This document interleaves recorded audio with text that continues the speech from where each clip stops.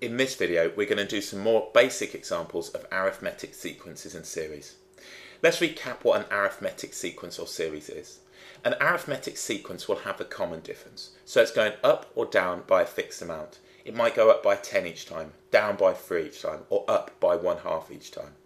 The series is just the summation of a sequence. If we want to find any term in an arithmetic sequence or series, we can say the nth term, a sub n, is going to be a sub 1 plus n minus 1d. So let's just look at this. The nth term is the first one plus the number minus 1 multiplied by the common difference. So this gives us now any term. If we wanted to sum n terms, we could write this two different ways. N over 2 would have 2a plus n minus 1d.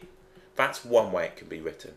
So if we look now with summing n terms, we divide the number of terms by 2, we multiply this by the quantity 2 lots of the first, plus the number minus 1 multiplied by the common difference. Another way we can write this now is n over 2 and then a plus l, where a is the first term and l is the last term. So this gives us a term